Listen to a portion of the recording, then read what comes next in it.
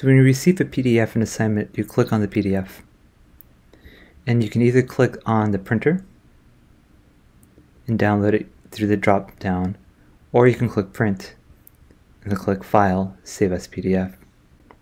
Alternatively, you can click on the three dots and click on Open a New Window, and that brings you to the same place, download or print PDF. Once you download it, you want to open in System Viewer. So I go to, here is that file. The System Viewer is Preview. And in Preview, I have my highlighting tools to be able to highlight. Change the color of the highlights.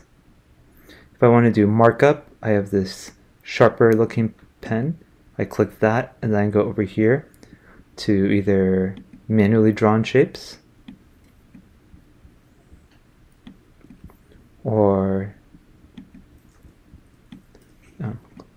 vector drawn shapes that fix the size for you. Or drop a text box. Here's this text box. Change the size and color. Drag it to where you want it. File, save. Then go back to the assignment, click Add Create, Upload File.